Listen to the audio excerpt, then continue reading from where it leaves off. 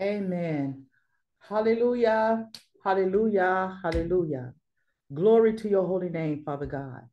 Glory to your holy name. Father God, we thank you.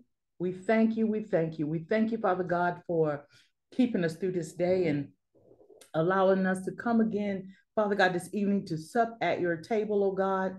Father God, we thank you, Father God, for by your word you feed us, and we thank you, oh God. Father God, we continue to pray as we go through the book of Isaiah and we read your word, oh God. We pray, Father God, to get understanding. Understanding. We pray, Father, that you'll continue to reveal yourself to us, oh God. And Father God, allow us to see ourselves, oh God, in your word, oh God, in the name of Jesus. We ask tonight, oh God, that you forgive us all sins, all iniquity, trespasses, and transgressions, oh God, that we may have committed against thee, oh God. We pray for clean hands and a pure heart, and we ask that you'd restore and renew in us a right, steadfast spirit, oh God. In the name of Jesus, oh God, we pray, Almighty Yahuwah, Father God, that we remove all things that hinder us, that block us from getting understanding of your word, oh God. We pray, Father God, right now over the airways that surround us, oh God. We bind, rebuke, cast out, and bring to no effect all foul, unclean, hindering spirits. And we command them to leave our presence in the name of Jesus. Father God, we thank you, Father God, for tonight. We thank you for your word. Father God, for it is a light unto our path and a lamp unto our feet, oh God. And we thank you, Father God. In Jesus' name we pray. Amen. Amen. Before I get started, I just want to let everyone know that the remaining of the questions from 36 to chapter 66 are now on the website. Okay, so if you want to go ahead and download those and print them or download them to your computer, you're free at will. Amen. All right. So last week we finished up chapter 33. It was awesome, praise God. And that was basically a message that concerned Assyria and God's judgment on Assyria. And tonight we're going to go into chapters 34. And tonight I'll be reading from the New Living Translation. I'll be also using the King James and the New King James. I'll probably go back and forth. Amen. But we're going to start tonight, chapter 34, verse 1 in Isaiah. Amen. And it reads, "Come and hear and listen, O nations of the earth. Let the world and everything in it hear my words. For the Lord is enraged against the nations. His fury is against all their armies. He will completely destroy them, dooming them to slaughter." And I want to stop right here because this references back to Isaiah 26 that we read in chapter 26, verse 20. And I'm going to read that real quick. And I think I did this last week, didn't I? I did the same thing. I wrote down that verse.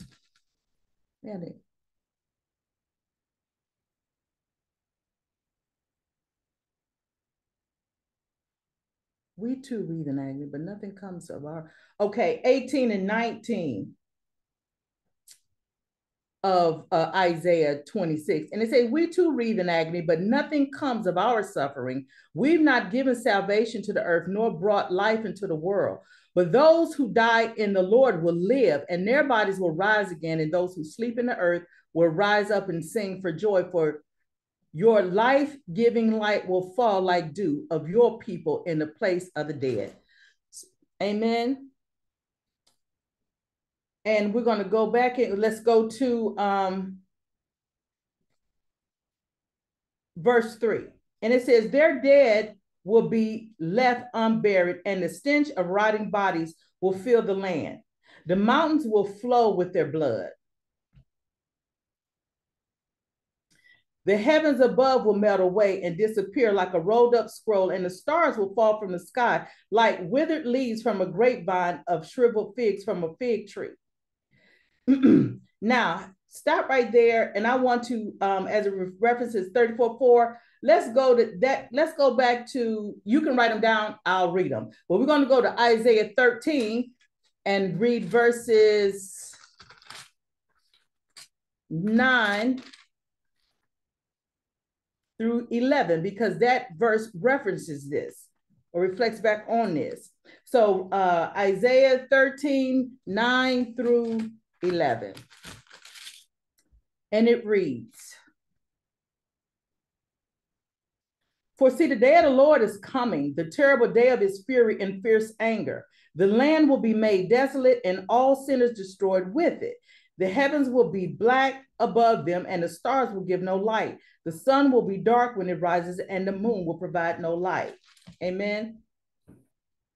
So that's all references back to the day of the Lord.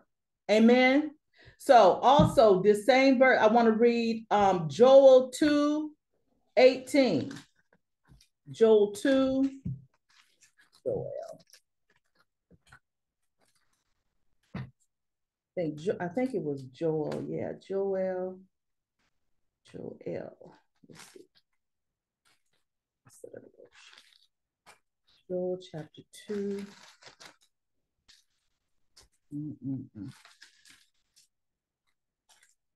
What was that, Joel? Let's see, Joel 2, Matthew 24. 24.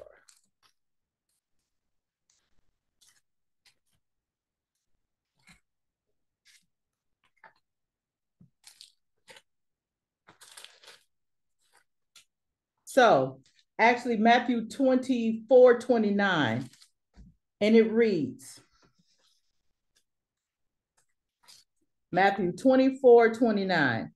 And it says, "Immediately after the anguish of those days, the sun will be darkened and the moon will give no light.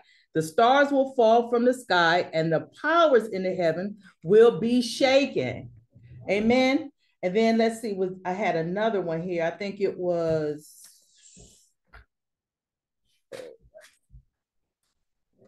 I'm sorry, I have this is a different Bible and they don't fall. The pages stick together. They don't fall like my Bible I read all the time. But amen. Let's see. I think it was 2 Peter. Yeah, 2 Peter. 2 Peter verse 3.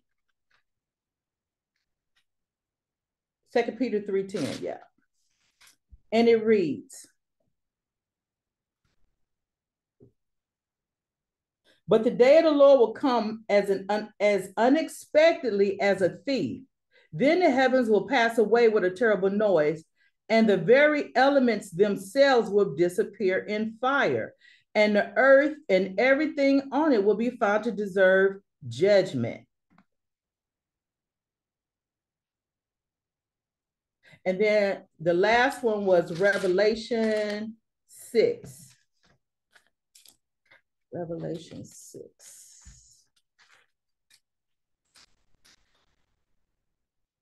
Revelation 6, verse 12. Yeah, 12. And it reads, "I watched as the Lamb broke the sixth seal, and there was a great earthquake. The sun became as dark as black cloth, and the moon became as red as blood.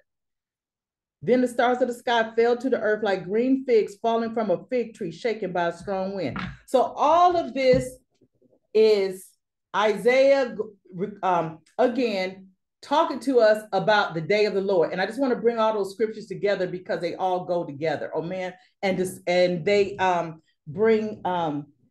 they all reflect the same thing as being spoken of by Isaiah in this verse here.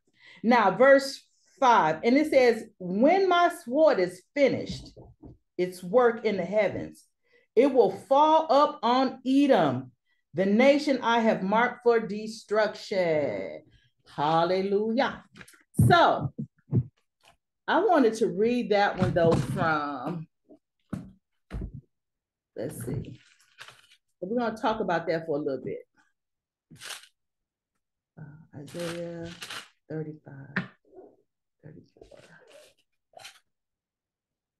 34, verse 5. So I want to read that from the New King James. It says in verse 5, New King James Version, the same verse, it says, "For my sword shall be gathered in heaven. Indeed, it shall come down on Edom."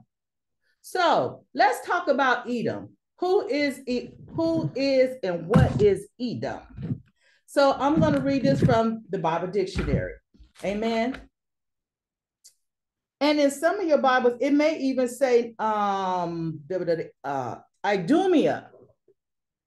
Does anyone have Idumea?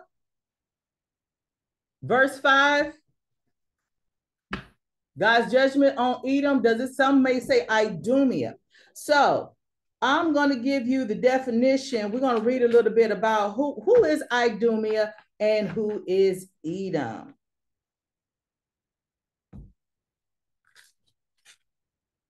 Did anybody have Idumea in their text, in their Bible? Nobody? Okay, amen. Praise God. Okay. Now let's read about, I'm going to give the definition of who Idumea is. Idumea, nation destined for judgment, Isaiah 34:5, using the Septuagint, and by Josephus for Edom. Idumea is Edom. Idumea, Edom is Esau. Okay? The region southeast of the Dead Sea.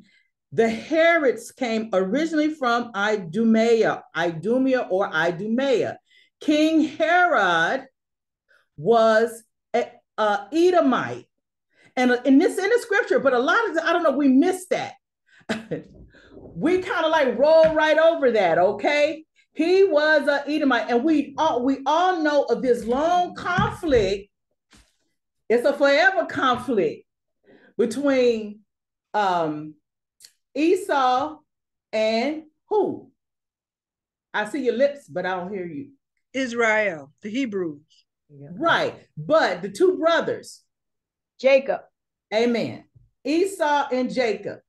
Okay, Esau is Edom. So whenever you hear Idumea or Edom, we're talking Esau. Amen. Amen. And you're right. What Sister Eva said is correct. It's a constant conflict between Esau and Joseph or Israel, even up into this day. So now we read Idumea. Let's go to and read about a little bit, see what the text has to say about Edom. Amen. Edom. It says Edom.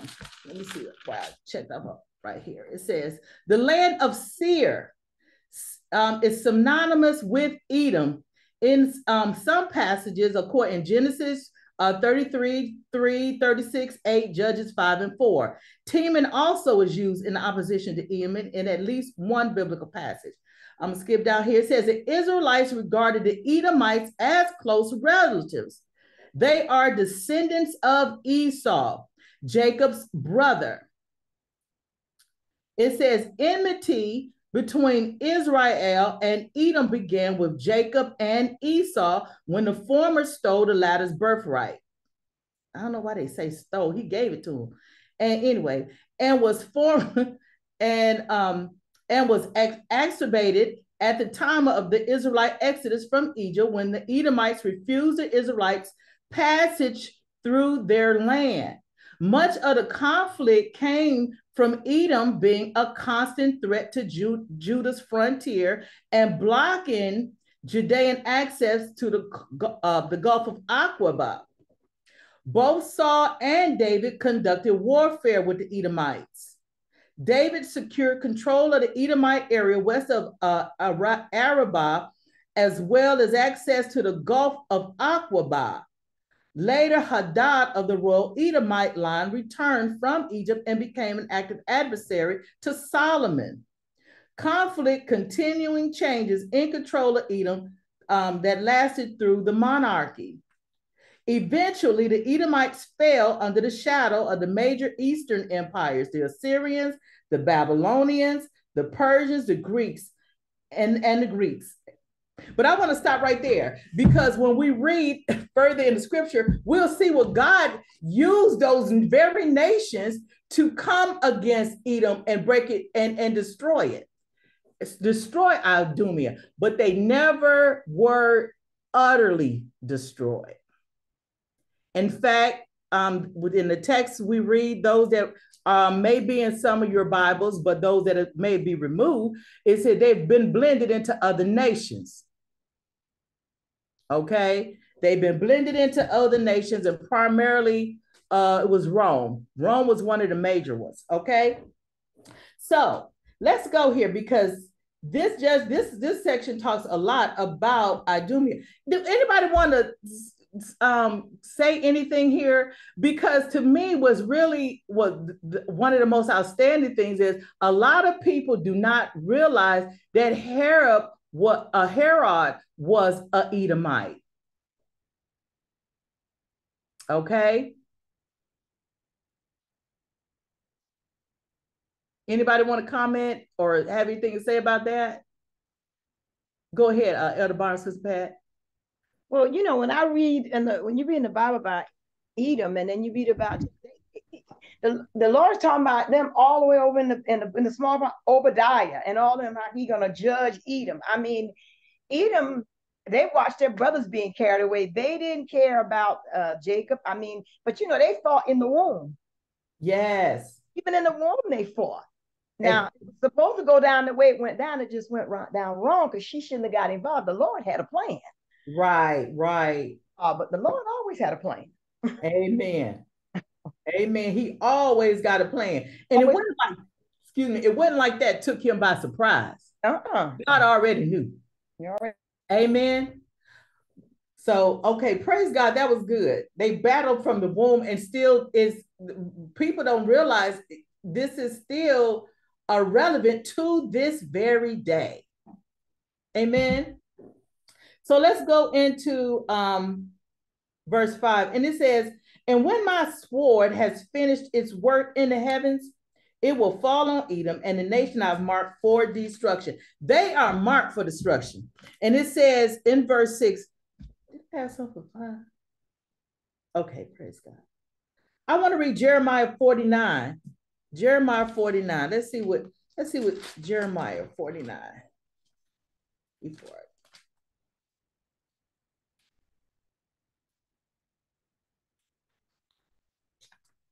Lord, I hate these things. Jeremiah 49, 7. 49, 7. Start at verse 7. And it reads, this message was given concerning Edom. And this is what the Lord of Heaven's army says. Is there no wisdom in Teman? Is no one left to give wise counsel? Turn and flee, hide in deep caves, you people of Dedan. Now, these are places of Edom, okay? For when I bring disaster on Edom, I will punish you too. And those who harvest grapes always leave a few for the poor. If thieves came at night, they would not take everything, but I will strip bare the land of Edom, and there will be no place left to hide. Amen. And Malachi, I think, was another one. Let's see. Malachi, I think it was Malachi.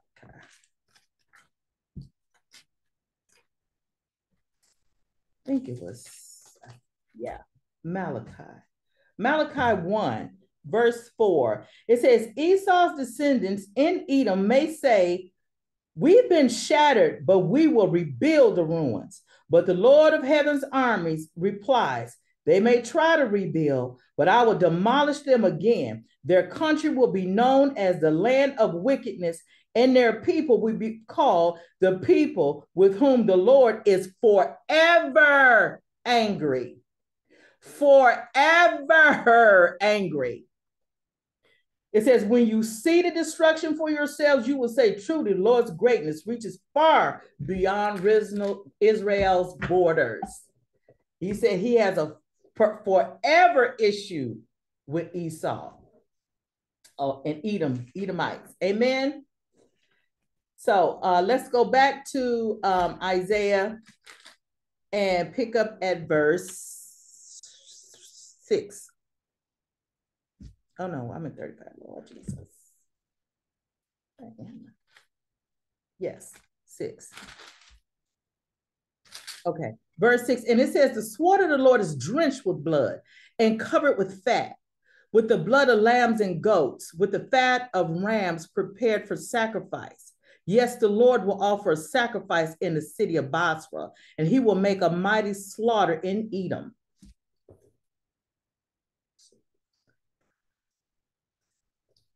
Even men as strong as wild oxen will die. The young men alongside the veterans, the land will be soaked with blood and the soil enriched with fat. For it is the day of the Lord's revenge, the year when Edom will be paid back for all it did to Israel.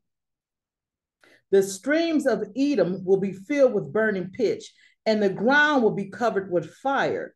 The judgment on Edom will never end. It will never end. See, and look, I can't go deep in this as I would like to go deep into this, but there is a this still stands today. And there is a perpetual hate against God's people by these people. Esau, Edom. Amen. It's a perpetual hate. But God also has an anger that will never end towards them. And he's already said, why is he going to judge them? Because of what? Why is he judging them? We just read it. For what they did to Israel. Amen. 10, it says the judgment on Edom will never end and the smoke of its burning will rise forever. The land will lie deserted from generation to generation and no one will live there anymore. And no one does. I don't know if you've all ever seen, I think National Geographic or one of them did a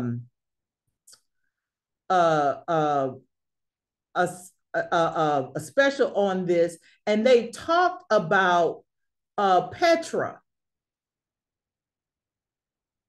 and it's deserted to this day. And you know how it talks in the scriptures where it says he builds his home like is in the heights, in the mountains, and that's exactly where it is. And you know what? The stone is red. Even the very stone is red. That is so funny. Amen. And it says in verse, continuing verse 10, it said the land will lie deserted from generation to generation, and no one will live there anymore. And it will be haunted by the desert owl and the screech owl. And that's what was there right now. The great owl and the raven, for God will measure that land carefully, and he will measure it for chaos and destruction. It will be called the land of nothing. And all its nobles will soon be gone. Thorns will overrun it in palaces. You know what? I kind of, and I want to stop here for a minute at verse 13. I was wondering, like, why did they name this chapter a message for the nations? And then it dawned on me, thank you, Father God, by his spirit, because Esau is blended into the nations. Because if you read about it, this is primarily nothing but about Esau almost. It's primarily Esau who is being discussed here in this chapter. But he's not in all the nations like Israel has been scattered to every nation. But he has these very nations. Oh gosh, I can't, I want to go deeper. But he's blended into other nations. Amen. And primarily those nations that take issue with the Most High people, even to this day. Sister Eva. I just wanted to say you kind of hit it on the head, and I was reading something else, is that what has happened is that his seed, he put his seed into other nations. Yes, his descendants. Yes. Yes. And they are primarily still those nations that take issue with primarily all of God's people, generally those that went into captivity are still even in those nations just today, that are being ruled by these very people. Okay. Amen. Verse 13. It says, thorns will overrun its palaces, nettles and thistles will grow in its forts. The ruins will become a haunt for jackals and a home for owls. Amen. It says in verse 14, desert animals will mingle there with hyenas. Their howls fill in the night. Wild goats will bleat at one another among the ruins, and night creatures will come there to rest. In verse 15, there the owl will make her nest and lay her eggs, and she will hatch her young and cover them with her wings, and the buzzards will come, each one with his mate. I'm sorry, Elder Barnes, Sister Pat.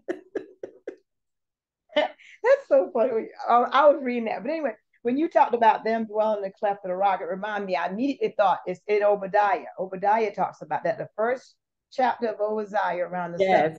they were prideful. They say they'll make their nest. And he said, you who dwell in the cleft of the rock. And they said, you can't bring me down. But the Lord said, well, I'm going to bring you down. Their haughtiness. Yes. Yeah, eat them. Mm-hmm. Yes, their haughtiness. They were a haughty people. Yes, even to this day. Even to this day, okay, God said there's a perpetual, he got a perpetual hate for Esau, Edom. A perpetual hate. It will never end. He said forever. Forever. Amen. Forever. See, now, you know what? We be like, God love everybody. We just read right here, God said he got a perpetual hate. We just need to really get in this, make sure we know what the words say. And it's not just as it concerns this, but about everything. Everything. Go ahead. Okay, I'll be quiet after this. But you know what? When you said a perpetual hate, they are unrepentant. They will not repent. I know that sounds, somebody said, oh, you judging them.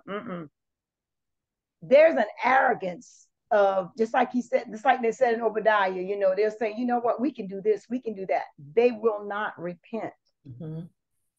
Amen. Unrepentant. And that's why he said you were talking about loving everybody. Well, we know that's not true after we saw that. Okay. That's hard for us to believe about this sweet little Jesus that we talk about. But he has a wrath.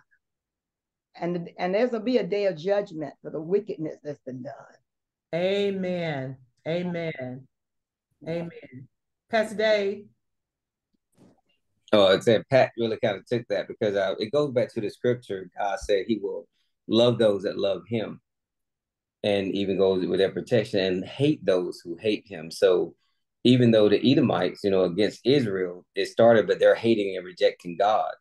And they hate God's people because they're faithful, or they put their trust. We just read that chapter 2 ago in this chapter, because we put our faith in God. So it's not a direct, even though it's direct, it's indirect to us because we're trusting in God. They're really hate. They're turning their backs and they're rejecting God, and their pride and their arrogance. And they do not, she said, they do not want to repent and understand that God is their king. Going back to the chapter before, that God is their king and that he is their resource. So they have pride and arrogance in themselves. They're boasting.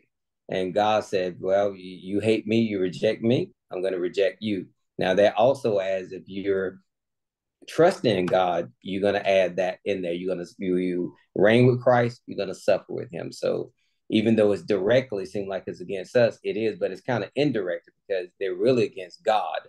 And we just happen to be in his kingdom. So we have to be added to that hate. Amen. And it started with Esau. Yes. But we still have to remember, you're absolutely right. And even with us today, because we are all the Most High's people and all those that are grafted in. But this is a direct conflict still to this day between these same people. These same people still exist in the earth. Amen. And so this is a perpetual hate for what has been done. Now, and you're absolutely right what you said. You're absolutely right. They hate God's people. And in God's people, period. Those grafted in and those are not. Praise God. So this is a perpetual hate, a ongoing conflict that'll never end. And the biggest, and the Most High says it directly in his scripture, he's going to deal with them for what they did. for what they did. Amen. Praise God. Amen. So we left off. Sister Sylvia, I just wanted to add something, just to add on to what Sister Pat was just saying, is that there are some, they hate the Most High's people, but also we have to understand that there are some that will cleave, and there are some, the word of God says, I think it's in Jeremiah 16, it was said that our father have lied to us. And so that means that there were some that wanted to repent, but because of the pride and because of the arrogance, they said their heart has began to get hardened toward the Most High and toward his people in that order. So those are the things that he hates, which is pride. He said, I resist it. So we have to also understand that in any kind of hatred, if you hate Yah, you hate his people, then you know he hates you. Amen. He hate evil. He has to. He's just that holy. And I know God love all people. Get a revelation of what the Most High is saying about them. He do love them. Don't get us wrong. But he said that he would have forgiven them if they would have repented. The same way we have to do every day. Repent. Absolutely. Absolutely. We all must come in at the door. Amen. It don't matter who it is. Amen. Now it says in verse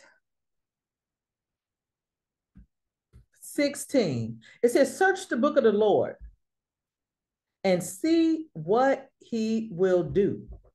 Not one of these birds and animals will be missing, and none will lack a mate. For the Lord has promised this. So the Most High is saying he said, search his word. He said, because exactly what he said, he will do. If he said it's going to be a buzzard and the buzzard's mate, he said that's exactly what's going to be there. And I'm not trying to be funny, but he said, look what my word, what does it say? He said, it is going to fulfill exactly what I said. It's not going to miss a beat. And this is me paraphrasing. This is just what he's saying here. And, you know, the Most High took issue with Esau way back when he, took no concern for his birthright.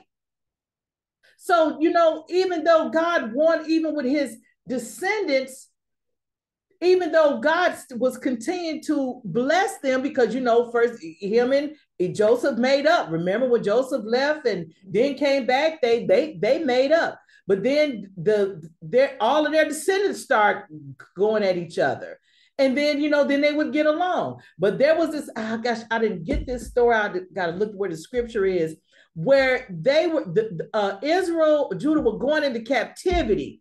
And Esau descended, blocked them, and even captured some and turned them over. And because of this, because they despise their brother, they are being judged. And this is a word for now. Because they despise their brother. So the Most High said, because of that, I have a perpetual hate that will never end. And for what they did, and also like what Sister Pat mentioned, the whole chapter, even Obadiah, I think that whole first one is all about his judgment that's going to be brought on Esau, on Edom. Even old King Herod, like I said, we didn't even realize he was an Edomite, but the scriptures clearly tell us he was. He was. Amen. He was given authority by the Romans to sit in the position he was in, because he wasn't an Israelite. Remember now who he was and what position he held. Okay. Amen. So we completed 34, and Isaiah's his judgment as spoken to him by the Most High, as given to him about Esau, Edom. And he's one of the first prophets that is bringing us this word as it concerns Esau or Edom, that judgment that's going to be brought on them. So let's go to the questions for chapter 34. It's not many, it's only a couple. And then we're going to go into 35. But before we even do that, I just want to talk about, you know what, like I said, this is a word that speaks to us even yet now, because God is really, and we've talked about this before, God really does care about how we treat one another. And he's not, so much so that it's one of the commandments. So, and we look at this and but we really need to really think about this. We really do despise our brothers and sisters sometimes. I ain't gonna lie. Because look, even the biological ones, sometimes they might be the ones we be despising the most. But God, he doesn't want that. God doesn't want that. We are our brother's keeper. And this is very, very important to the Most High, how we treat one another and how we love one another, how we take care of one another. Because I often reflect back to even the Israelites. We got to remember, they were in a community that was solely them and just them. So how they treated one another, that it was very, very important to God, because that was a very serious matter to him. And I think we read in the beginning, I think it was when, what was that we read earlier when we first started out reading Isaiah? I think it was in Chronicles. And they went down there and they dealt with Benjamin. Who was that? Was that me? Was that a Pastor Ed taught that? It was one, I can't remember. We talked about, remember they went down and they dealt with the Benjamites? Yes. And boy, they were slaughtered. Yeah, the Benjamites were wrong. But and Israel went down there and they were slaughtering them. No, Benjamites were slaughtering them. And because they decided what they were going to. Did Pastor Ed teach that? Was that him? Yeah. Pastor Ed, could you speak on that? That was in Judges. Okay, yeah. When they had killed, it was actually, no, the Benjamites had killed the Levites' concubine. Yes. And he took the body and chopped it up and sent it to all the other tribes to bring them against the Benjamites. And they virtually almost wiped all the Benjamites out. Because remember, they had to give them the women from the other tribes for them to replenish themselves. So yeah, God is always, I'm trying to frame, I don't want to dominate, but he's always in. Well, let me back up, because I listen to this. One thing we don't want to be guilty of thinking that the Edom is one set of people. Yeah. They're not the blue people, they're not the purple people or the orange or the, no. Right. Edom is a people group that display a certain spirit. Yes. So it's really not the color of their skin or their culture. Right. It is their spirit that sets them at odds against God. Yes. Because it was very interesting with what, but try to be quick, what Jesus told Nicodemus. Said the key to see the kingdom of heaven or the kingdom of God, you have to be born again. So really, anybody that really truly experienced that new birth, they have a new identity. We will look the same, but spiritually we're not the same. Amen. And the only way we can verify that or substantiate that is how we treat each other. It really, to me, that's what manifests. For me personally, that's the only way you can judge. I'm not saying I can judge who's saved and who's not, But once we've experienced that new birth, you got the Holy Spirit in you that's going to compel you to do certain things to similar people, to godly people. You will recognize God and you will try. See, we are to be a representation of God to each other. Yes. We don't. I can't think I'm better than you and think that I'm serving God. I can sit in church forever and a day and it doesn't help. It's all on how the character of God flows from us to others. That's what God, because what God said, this is why you're going to suffer. This is why I will always hate you by how you treat my children. Mm-hmm. See, he's talking about the nations. And when you hear nation, you're not talking about a country. He's talking about people. Yes. People. See, we got to remember that he's talking about people. I don't care if they're even in Africa. He's talking about people. Yes. And how you treat God's people is going to either bless you, allow you to be blessed, or it's going to put you in a position to be cursed. Amen. And it's a shame that in America, so many people sitting up in church and they are cursed. God has a fervent, now they may look successful on the outside, but spiritually, they're going to get toasted. They're going to get nuked, as we said on in the final day. Because God said, and in the end, you didn't read 17, he said he surveyed and divided the land and deeded it over to those creatures. They will possess it from generation. They gonna give you all this land. You think I'm giving it to wild animals. So he's deeded over. I'm giving them the right to be there, and you don't have it. So in other words, he's gonna replace the Edomite spirit with animals, and they're gonna have the legal right to be there, and human beings are not, because of the way they treated God's people. I don't think that could be overemphasized. It can't be overpreached. We can't overthink that, because that is the only thing that's going to be able to manifest. The only common bond we're going to have is how we treat each other in accordance to the way God tells us. Anybody that can't treat anybody well or treat anybody as at least an equal to some degree, you can't have this Holy Spirit. You're not listening to him. If you haven't, you're paying him no attention. Absolutely. So it's important because God is very serious about how his children, how we are treated. Amen. That's what I get out of this chapter. He is extremely serious about that. Yes. He doesn't give second chances. Amen. Amen. Amen. Well said. And how we treat one another. Amen. Amen. Praise God. Thanks, Pastor Ed. So the first question for chapter 34 is, how is the sovereignty of God depicted? And we'll find this in verses 1 through 4. How is the sovereignty of God depicted?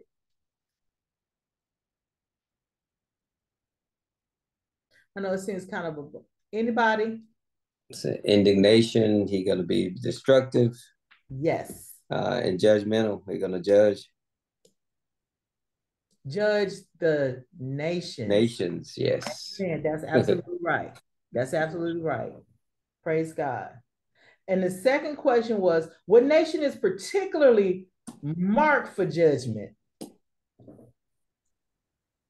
Sister Pat? The chapter was Edom, wasn't it? Yes. Judgment, Edom. Yes, Edom. Edom. Amen. Amen. So those were the only two questions I had for that chapter. Because like I said, I was kind of perplexed for a while. I was like, why is this titled The Nations Are Going to Be Judged when the only ones being talked about here really is Esau, Edom. And then they're blended in nations. And primarily when they were conquered by Rome, many of them were actually blended into the Roman Empire. Okay. Amen. All right. So, Sylvia. Yes. One thing, this always reminds me of when I always think about that the Lord is timeless. He doesn't live in time. He created time for us. And so when you read this and it's in Isaiah, but the Bible says one day to him is 1,000 years. My goodness. Yes. Judgment has no end. He can do what he wants. He is sovereign. And I think about that sometimes. We say, oh, this was a long time ago, but he doesn't live in time. We live in time. He created time for us. Amen. It's for us to give us balance, but he doesn't need time.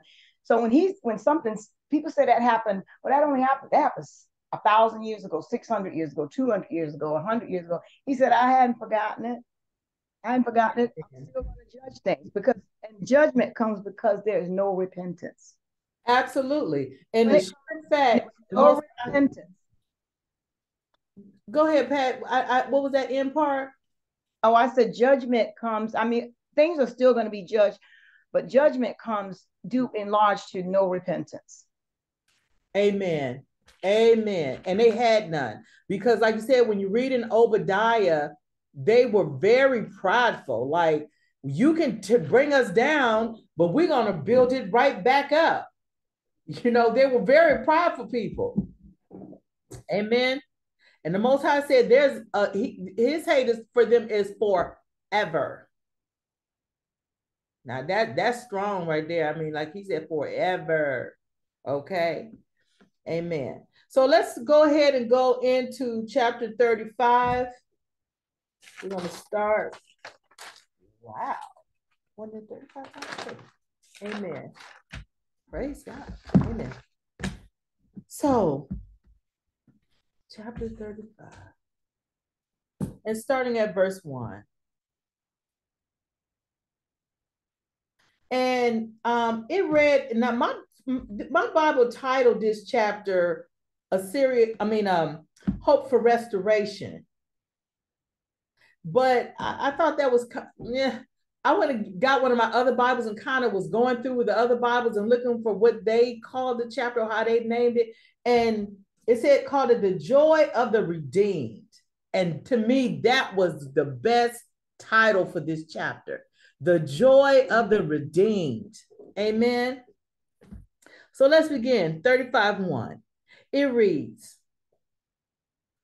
it says, even the wilderness and desert will be glad in those days. The wasteland will rejoice and blossom with spring crocuses. And I want to go back to, I want to go forward to Isaiah 55 real quick, and 55:12. And it reads, it says, you will live in joy and peace. The mountains and hills will burst into song, and the trees of the field will clap their hands. And this is to the redeemed of God.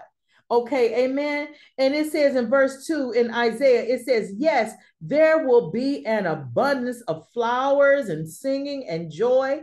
It says the desert will become as green as the mountain of Lebanon, as lovely as Mount Carmel or the plain of Sharon.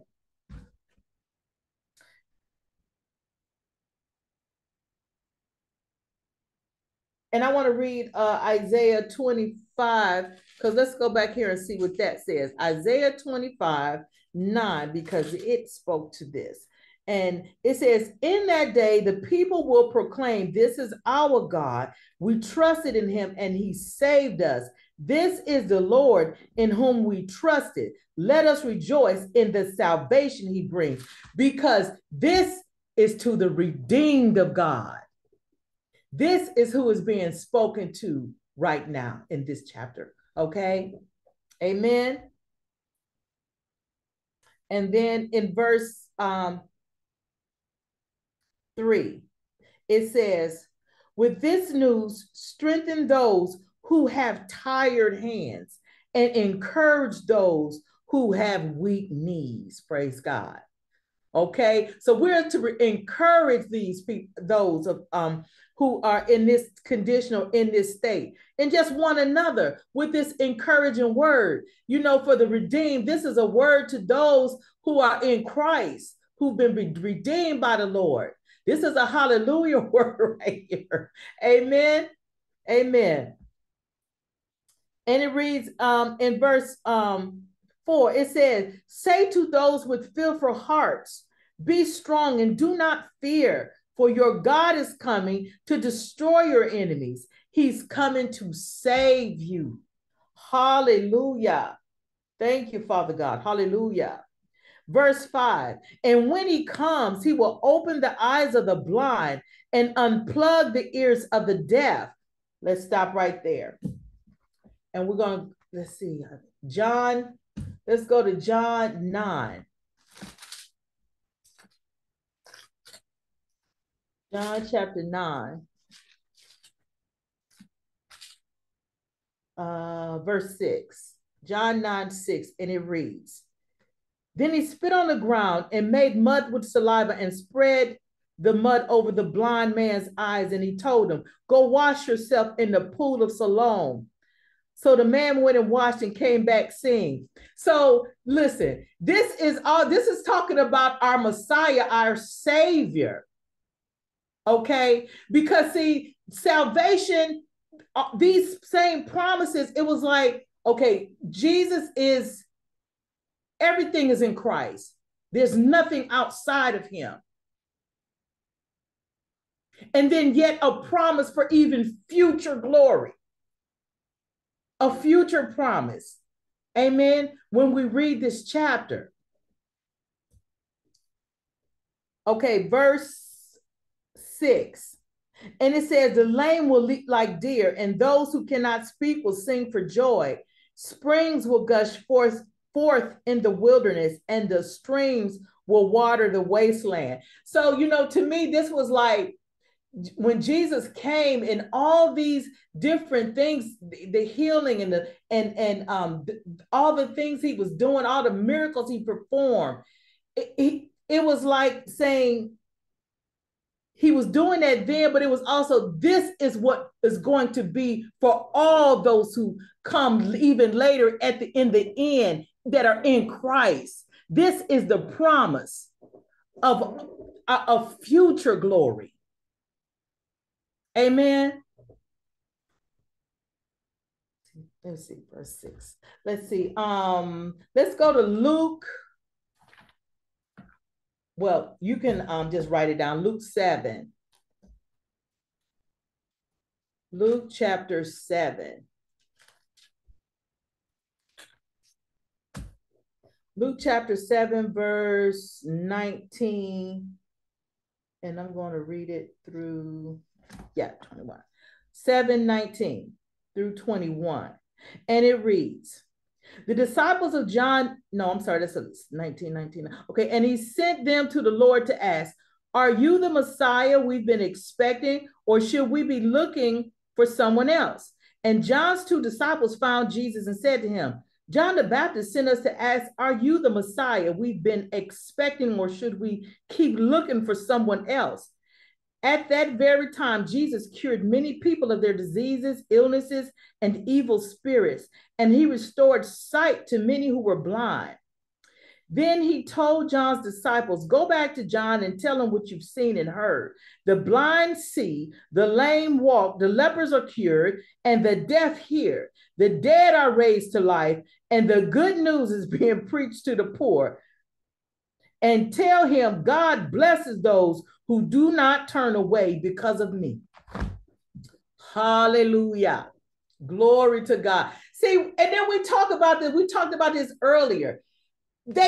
Israel always knew. They were told this they knew. But when Messiah came, they did not recognize him. It's plain in the word. There's no excuse. Though there was those that look what they said. Are you the one that we were told of? They knew. They had been hearing it, had been passed on from generation to generation. These words, Isaiah, these are the old texts. They were passed on to them. They knew, they had been hearing about the Messiah. But yet when he came, what did Jesus say? He said it broke his heart. He said because they did not recognize the day of their salvation. Glory to God. Let me see. Luke, also I want to read Luke 11. Luke 11, 14.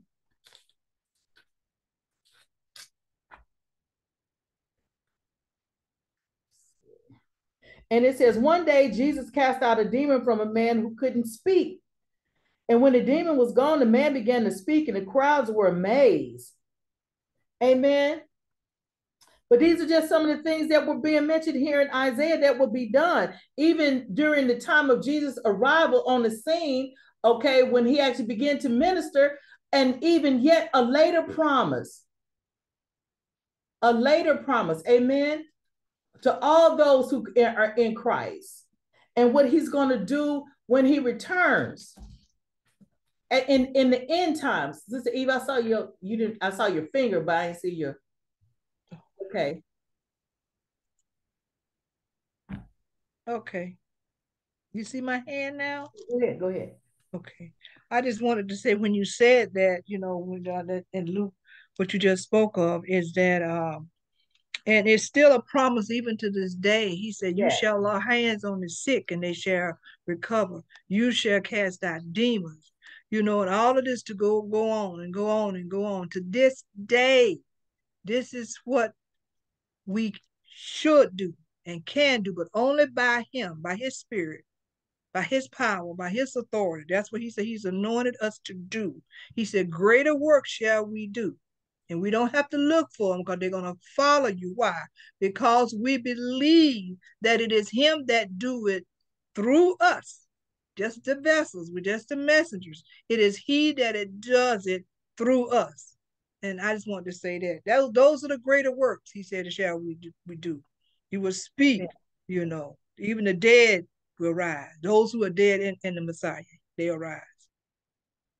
Amen. And it reads in let's finish up 6. It says, springs will gush forth in the wilderness and streams will water the wastelands. In Isaiah 35, verse 7.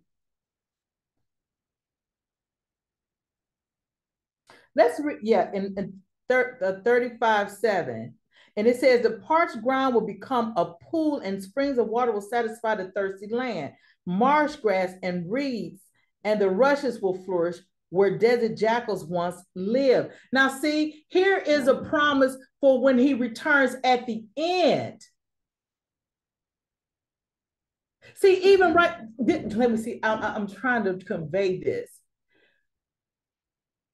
All those in Christ, we are blessed in Christ even yet now. But even yet, he's saying at the end, he's explaining even greater things that are going to be done in the end when he returns. Amen. So here we see what he'd already shown what he was going to do when he would arrive, just being in Christ. When he got here, what he would do. Like I said, there is no excuse for when he came and he began to perform the miracles, because right here in 35, what we're reading, it said he would do these things when he came. But yet even he's talking about something that's going to be done in the end when he returns. Amen. I want to read Acts. Does anybody want to say anything or address anything? Nobody want to comment, or I had to move around. I want to make sure I miss no hands. Amen. Let's go to Acts. Let's see. Acts 3. Acts chapter 3. 3:7. And then it says, then Peter took the lame man by the right hand and helped him up. And as he did, the man's feet and ankles were instantly healed and strengthened. He jumped up and stood on his feet and began to walk. It says, then walking, leaping, and praising God, he went into the temple with them.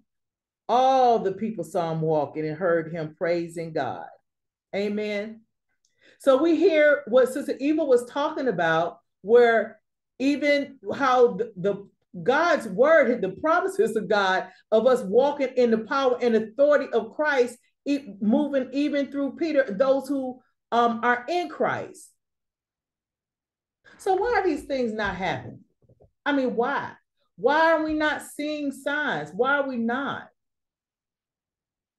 I want somebody to talk about this.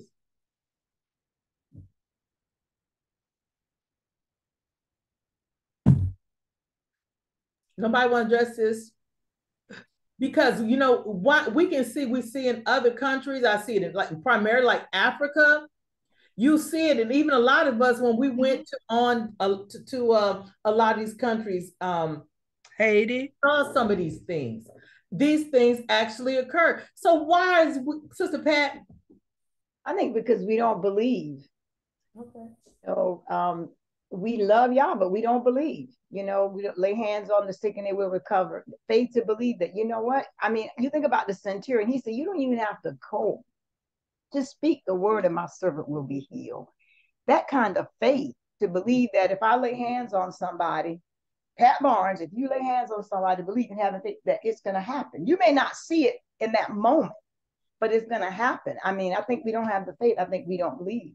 And the practice of laying on of hands is we don't do it, you know. Absolutely. Now I agree with you, Sister Pat. But here's another thing. Now, and here's one that actually is not. It says, if you are sick, you call upon the elders, and the elders will come and pray for you. And what it says, you'll be, not only will you be healed, but your sins will be forgiven. So, I mean, these are things that we're supposed to be doing. So, I mean, I believe it is a faith thing. I do believe it's a faith. I've even heard some people say that's not for now. So is it for now? Is it not for now? I mean, honestly, I don't. I mean, I'm only going by what the Bible says, because to me, that's the only thing that applies as far as I'm concerned. What do the words say? So why are we not seeing healing? Why, you know, listen here, I'm gonna share something with y'all. And I said this to somebody, and this is, look, it's a whole bunch of people need deliverance. I thought, you know, look, we was really seeing some stuff before, like when we was at Cliffdale and we were going to the encounters and things like that, and people's getting delivered. We've seen it. I've seen it. We've seen it in our own houses when we were doing cell group. We were doing these very things. But so like, what happened? What happened though, for real? Because I'm telling y'all, it's a lot of people now. They done seen the witchcraft was a trick. They done seen the tarot cards not working. Reading the zodiac is not getting it. But see, all this stuff, they've been dabbling in witchcraft and all of this different stuff. It's some stuff right now these people need to live from, and it's on a whole nother level. I had to stand back and ask because see, I know what it entails. See, I think that's what the real issue is, because these things can only be cast out by fasting and prayer. And we ain't walking that kind of walk right now. We ain't trying to be like, I ain't trying to be pushing my plate away. I'm not really trying to be pressing in, getting before God, like, because it takes that is a lifestyle kind of thing, because we ain't just walking up, laying hands on, trying to deliver people, because that's what it's going to take. Because I'm telling you, I'm seeing the stuff that's out here. And I know you all are too. Pastor Ed. But yeah, so Sylvia, I'll try to be brief. And there's no one issue that I see. I will agree that it should still be going on, and to smaller degrees, it actually is. But I think the problem in America, because I've been other places, and you're right, you see it. The problem in America is the church, and I use that term very loosely, and what some people refer to themselves as Christians have become so convoluted and have added so much worldly principles into their doctrine that the church as a whole, even people that may be saved, has relinquished a great deal of its spiritual power to Satan without realizing it. And when true believers come up and say, because right now say things, you would say, some people think you radical and out of your head. Yes. But it's been times, sometimes I know we've seen things. We've seen, and I don't want to prolong everybody, but we saw at a time in our house, a lady came in there and she probably had demons. She fell as soon as she crossed the threshold, started foaming at the mouth. And I'm not bragging, it happened. I was there. Y'all know about it.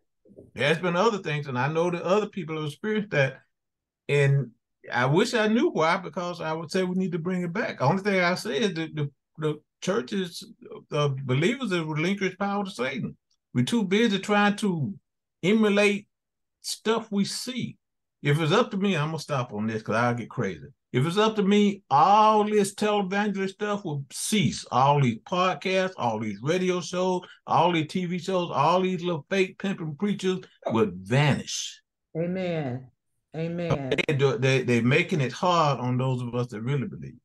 Yes. That's the problem is. It's so much pollution. People don't know what's real and what's not. And they don't trust what's real. True. It's like the counterfeit looks so much like what's real now that people that need it cannot tell it apart, and they're not going to trust.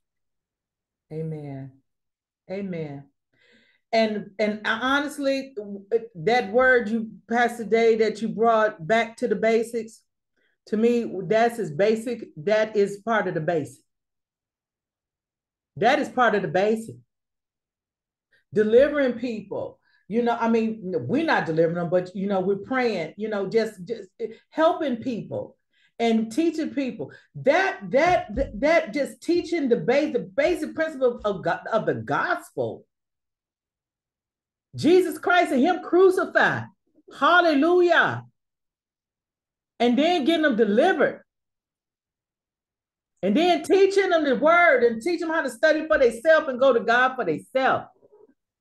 Not come to us, not go to no man. You go to God for yourself. Amen. Sister Eva. I see his hand. No, I just throwing that word in, and the Holy Spirit has brought to me that exactly what Pastor Ed said. But the problem is, I think one of the problems is multifactorial, but the church has become institutionalized. That's the word I'm going to use. And in doing that, we have locked ourselves up. And understand that God moved through individuals, not a group of people coming together. Because I mean, even sometimes I'm in clinic. I prayed for a little girl the other day, and I'm telling you, I saw a miracle. But it's like the Holy Spirit said, no, you pray for this girl. You know, I didn't ask what they saved, unsaved now. I also got moved by the Holy Spirit. It wasn't me going, so, oh, I see a problem. I'm just run up and pray. No, the Holy Spirit said, hey, this opportunity, here you go. Because Jesus went about doing what his Father commanded him to do. So he was guided by the Holy Spirit, and we're guided by a man, guided by a pastor or the evangelist telling us to do stuff. The Holy Spirit is in control. It's his church. It's his power. Amen. So we have institutionalized ourselves, and I think now we're breaking free from that institutionalization. We're going to see that. We're going to see that. We're going to see that individual. We're going to see, I really do believe in my heart, we're going to see that. We're not going to be on TV trying to have some healing ceremony and all this kind of crap. But individually in the spiritual life, and Pastor, we're going to see signs and wonders. They're going to follow us. But we can't do that while we're institutionalized. We have to have those prison doors that we've locked ourselves. They have to be broken individually. Amen. Amen. Because each one of us is the church. Each one of us is the church. You're right. It's not the institution. It's each individual believer that's walking in Christ, walking in the power and authority of the Most High God. Amen. Amen. Gosh, I didn't realize, you guys, it was so late. I'm sorry. Okay, let me put a mark here so I can remember where I left off verse 8, and we'll pick up here next week if it be God's will. We stopped in 35:8, and please, you guys, if you get the opportunity, go ahead through to 36. I read ahead. That's why a lot of times I forget where I stopped, and I try to mark, but then everything is end up marked up. Okay. Amen. Praise God. Well, hey, and we'll do the questions next week as well. Amen. I think we'll get to those questions. Praise God. So let's go ahead, you guys, and we're going to go ahead and pray. Amen. Father God, we thank you. We thank you. We thank you. We thank you. Thank you for your word, oh God. Thank you, Father God, for loving us and keeping us and taking care of us. Thank you, Father God, for being the lifter of our head. Thank you, Almighty God, for being our rear and our front guard. We can do nothing without you, Almighty God. And we thank you, Father God, Thank you for keeping us, keeping our families, oh God. In the name of Jesus, Father God, we ask, Father God, that you would continue to encamp your angels round about us tonight, oh God, round about our families, oh God, to all those that are listening tonight, all those, Father God, who are members of KCM, Father God. We ask, Father God, that you would continue to encamp your angels round about us, our families, oh God, to keep us, lifting us up, Father God, protecting us, lest we should even dash our feet against a stone, oh God. In the name of Jesus. Father God, we pray and ask that you would encamp your angels round our homes, our properties, and all those we pray for, and don't allow any unclean man, beast, or spirit, oh God, we pray, to come on our properties or into our homes in the name of Jesus. Father God, we pray, Father God, that we bring glory to your name. We pray that our lights will shine, oh God. Father God, that others would desire to taste and see that you are the only good God. Father God, you are God all by yourself. Thank you, Father God. We love you, oh God. We thank you for your word. We ask that you, Father God, continue to lead us and guide us on the path of righteousness for your name's sake, oh God. Thank you, Father. In Jesus' name we pray. Amen.